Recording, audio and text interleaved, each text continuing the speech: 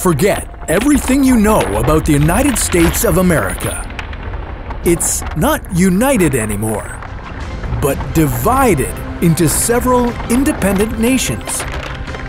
No, this isn't the result of a divisive election. This is what America's borders would look like if it were never stumbled upon by Christopher Columbus. What would this mean for the indigenous populations that already lived there? Could they have become a global superpower? And how would this impact the development of Europe? This is What If, and here's what would happen if Columbus never discovered America. In school, most of us are taught that Christopher Columbus discovered America in 1492. But in reality, there's evidence that the Vikings and the Polynesians were there hundreds of years before. And most importantly, we can't really say he discovered anything when there were already millions of people living there.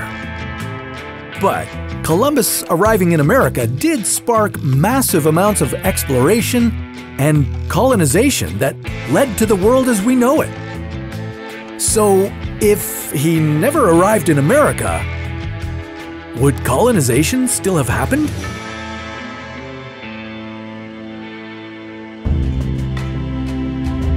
Before we go too far down the alternate history route, let's set a few real historical facts straight. First off, before Columbus arrived, the Americas were not just sparsely populated wildlands with tribes wandering through them. Instead, there were actually more people in the Americas living in complex and highly organized societies than there were in Europe. All of the communities had rich and mature cultures and established languages. There's even some evidence that indigenous populations of North and South America occupied the region for about 20,000 years before Columbus arrived. Since time immemorial, they had diversified so greatly in terms of culture that they spoke approximately 300 different languages. But that all changed when Columbus and the European colonizers arrived. A study from England's University College London found that the European colonization of the Americas indirectly contributed to the deaths of 56 million people by the year 1600. The study attributes the deaths to factors including introduced disease, such as smallpox and measles, as well as warfare and societal collapse. If the Americas had never been colonized by the Europeans, not only would many lives have been saved, but also various cultures and languages. Through colonization, the indigenous populations were labeled as Indians, they were enslaved, and they were forced to abandon their own cultures and convert to Christianity. If it weren't for this oppression, the indigenous nations would have continued to develop and progress. Modern-day California would be the most densely populated region, but the entire continent would be divided into different nations, much like Europe and Asia. Smaller tribes would get swallowed up by larger ones, and borders would continue to change throughout history. But one group that may have emerged as a dominant culture over the others would be the Iroquois.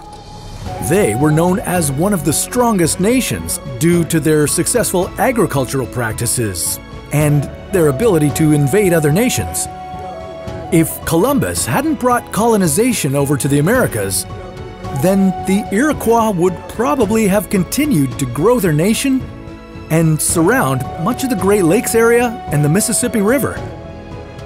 And our geographical borders wouldn't be the only things that would look different in this alternate timeline.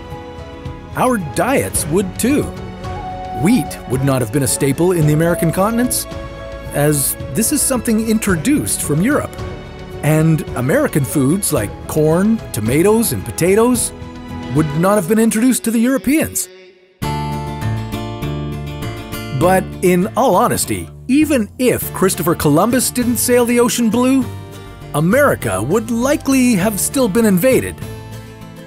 The age of exploration, beginning in 1450, had many nations looking for new lands to conquer and goods to exploit. So eventually, someone would have stumbled upon it. Nowadays, the only new worlds to be discovered are in outer space. If we find one we can live on, let's take a lesson from our history here on Earth. If someone already lives there, let's just leave them alone. But that's a story for another What If.